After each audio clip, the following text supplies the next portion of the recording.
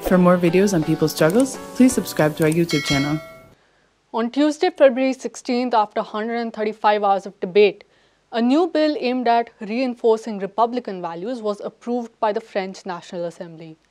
The bill, officially named Respect for the Principles of the Republic, has been subject of fierce debate in civil society and among politicians. It will go to the Senate next month for final approval. The bill seeks oversight of mosques, schools and sports clubs, among other institutions, purportedly to protect France from Islamists. Though the bill does not mention Muslims or Islam, critics point out that this legislation is against Muslims. The French Communist Party's deputies in the parliament said that the bill will allow the right and far right to develop Islamophobic theories. This bill gives the government the power to dissolve or ban associations as it sees fit. The bill also introduces stricter financial control over foreign money sent to religious organizations. The bill, according to the government, is expected to strengthen laïcité, the French idea of secularism, which calls for a strict separation of religion and state.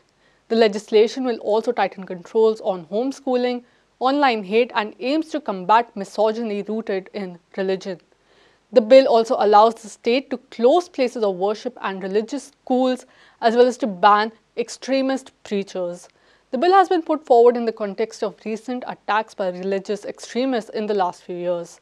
The murder of Samuel Paty, a school teacher, is said to have been a major trigger.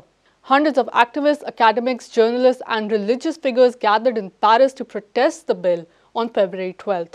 Critics have said that the proposed law will stigmatize Muslims and that the existing laws are enough to cover the issues sought to be addressed by the new legislation.